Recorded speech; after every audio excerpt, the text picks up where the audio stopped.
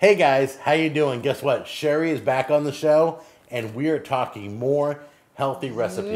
Yes, we are. What are you working on right now? Tell me. What I'm working on right now is on my YouTube channel, which is Vireo, V-I-R-E-O, Life, L-I-F-E. Write that down.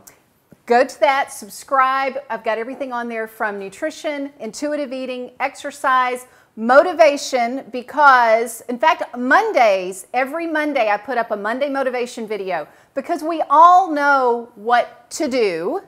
It's a matter of, are we doing it? I ain't doing it. You're doing a lot of it. No, I'm lazy. Everybody knows I'm lazy. So if you want to be motivated, subscribe to her channel. And what else is on there? Okay, so I'm also doing on my book, Go Forward, 28 Days to Eat, Move, and Enjoy Life God's Way. So the last thing I'm also wanting to tell you about is on my Facebook page that I'm doing different Facebook Lives in the garden, which is where this mint came from. So can we dive into the recipe? Fresh mint. Yeah, tell them about Fresh mint. Okay, so at the end of the summer and beginning of the fall, mint goes crazy. It just takes over. So I'm like, what am I going to do with all this mint? Well, I love meatballs. I love Greek food. So mint meatballs is what we have mastered for this today. Yum. And then we have a flatbread made out of quinoa. How did you made that yourself? Yes, made this myself because I love that. The quinoa, the carbs in the quinoa are going to be different and lower than the carbs in other types of bread, other grains. So I take quinoa, make a flatbread, and we'll put this, okay, if we put the recipe below. If you could, okay, please. Yes, so we'll put the recipe below. So you just make the quinoa flatbread and then take half of that, dehydrate it in the oven, and then chop it up in your blender, and you got your breadcrumbs. Two recipes, right? Yes. We'll do the mint meatballs, and then the quinoa flatbread down below. Yes. Don't forget to check that out. I am so glad about it because that controls the carbs, right? Yes. Because regular flatbread has tons of carbs. We don't want any of that. All right, let's do this. Okay. First step of this mint meatball recipe is to get our spaghetti squash in the oven, because instead of serving over pasta, we're going to serve over spaghetti squash. And Jack has offered for me to try his cleaver today. This will be interesting, you all, because I've never used a cleaver before. We're going to try this. What I like to do with spaghetti squash is cut the end off first, because then it makes it easier to cut through the rest of the spaghetti squash. So Jack, you ready for me to try this cleaver? Here we go. And so around and around and around. And you know, you're going to, this cleaver, no, never mind. We're going with what I'm used to. Chef's knife, here we go. Okay, so we've got the end off. Now we're going to start cutting around the squash. So it is cut now, which was a lot easier with his knife than mine. I will be investing in one of those knives. And now we're just scooping out the innards. We are now ready to get the spaghetti squash into the oven. Some olive oil squirted on the inside. And then if you have young kids, they love doing this. They take their hands in the oil and smear it all over the inside and the lining of the spaghetti squash. So now we flip these over, put them in the oven at 425 for about 45 minutes. So one of the adjustments I had to make for myself was right now I'm sensitive to eggs. Normally you would put eggs in meatballs for a binder. That is something that works for Jack. However, for me, I'm having to use a substitute.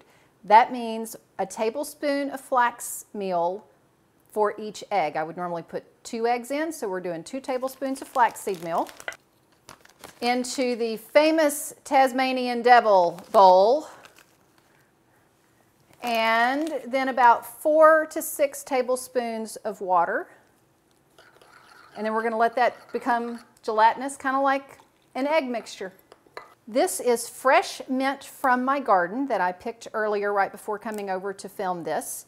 You can get fresh mint at the grocery store as well, but if you are growing some in a pot in the garden, use that as well. Gotten all the mint in here. Now we need 1 cup of chopped mint.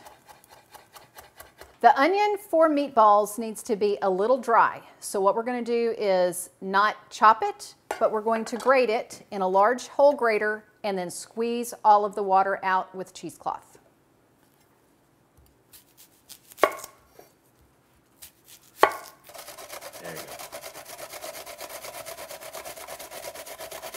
Let's assemble these meatballs, you all. We have a pound of beef. We have the egg substitute, which is the flaxseed, the mint and the onion, which is nice and fluffy. And then let's talk about this quinoa flatbread. I'm using quinoa flatbread because it's lower carb, but also because pork rinds, which is what Jack and I talked about as a possible option, which would work in this. I grew up on a farm, and something about watching pigs wallow around in the mud, I can't do the pork rind thing. You can also do some coconut shreds. I tried that. It didn't have quite the same texture, but if you like the flavor of coconut with the mint, that works. So those are some options for you to add texture and body to these meatballs. Let's mix this up. Put the beef in, break it up. The supposed breadcrumbs, cup of mint, half a cup to a cup of onion, and egg, 2 eggs or your 2 egg substitute. And then here is the fun part. 20 meatballs is approximately what you should get from your pound of beef. And Jack has this really fun silicone mat that tells me where to put the meatballs. Meatballs are rolled in the oven, 425 for 15 minutes. Lemon zest for the spaghetti squash. We are heating up the butter with the lemon zest and lemon juice that then we're going to toss spaghetti squash into. Spaghetti squash, so simple to do. Just take a fork and put it in.